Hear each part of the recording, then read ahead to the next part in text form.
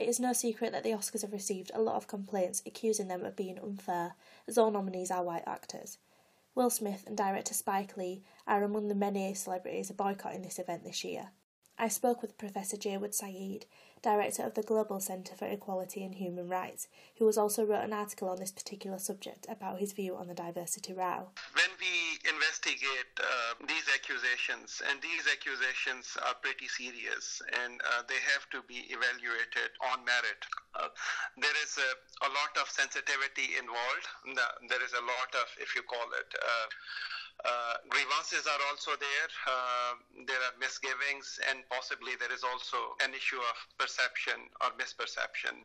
So whereas perhaps it may not be claimed that those who are making these decisions, they are by intention biased, but this possibility cannot be ruled out, that the actual outcomes seem to be lopsided.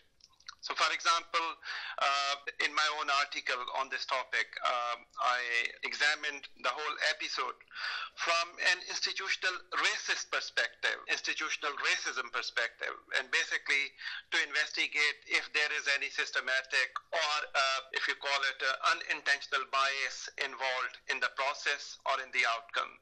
So this is something I believe camera people, the directors and the actors and the artists.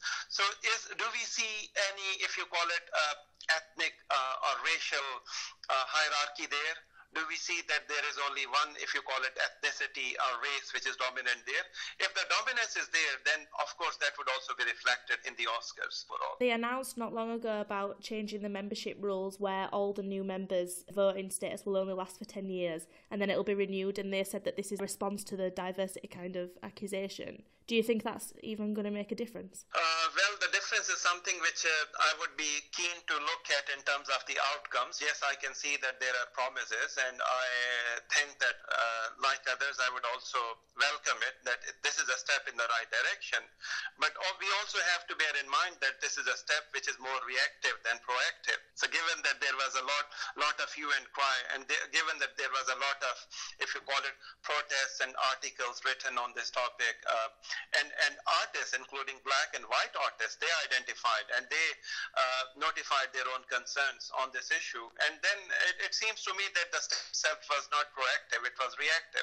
Still, it can be welcomed, but we would be keenly looking at the outcome. So, for example, something which is, as of now, problematic is the racial composition of the committee, or overall membership of the Academy of Motion Pictures. So, apparently, as per a report which was published based on a survey of the Los Angeles Times back in 2 or 3 years ago, 92%, 94% of the Academy members, they happen to be white. 77% of them happen to be male, and only 3% of them happen to be black. So is this composition going to be significantly changed over the last 1 year or 2 years? That is something to see. If that composition is changed, then perhaps there is a likelihood that the decisions about nominations, the decisions about the awards will be more inclusive instead of being racially hierarchical and exclusive. Chris Rock is hosting for the second time this year. Do you think that's their kind of way of salvaging their reputation? I welcome this, and I am also aware of the fact that the president of the Academy herself happens to be an African American. But these are, if you call it that, these are small steps, and perhaps these also have token value. So, for example, the fact that we have an African American who currently sits in the White House, does it change the actual situation of African American community in the U.S.? Has it significantly changed? So, for example, the unemployment disadvantage which they currently face, the high incarceration rate which they currently face in the U.S., or the high poverty rate which they currently face in the U.S., I would be very keen to see that to what extent have those rates changed, for example, in the last 4 years or 6 years since the current president incumbent is in the White House. So similarly, I am personally not really convinced by the fact that there would be an African American host on the stage, or currently the Academy itself is led by an African American person. It's a good thing, but it's not enough. What's your view on the celebrities that have decided to boycott and protest against this event? have to, where everybody has their own agency, everybody has their own, if you call it, position and perspective on how to perceive something and how to react something. But in the end, personally, I appreciate everyone who has taken a stance, whether it was in the shape of a boycott, whether it was in the shape of participating in the awards ceremony, but also making a note about this or making some observations.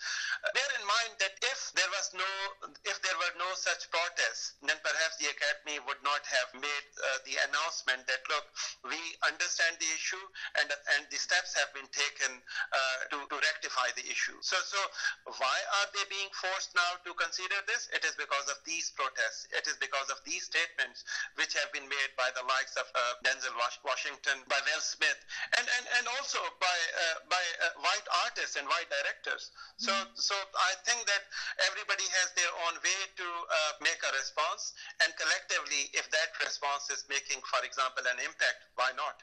You can find a link to Professor Syed's article on the Music Radio Hood website.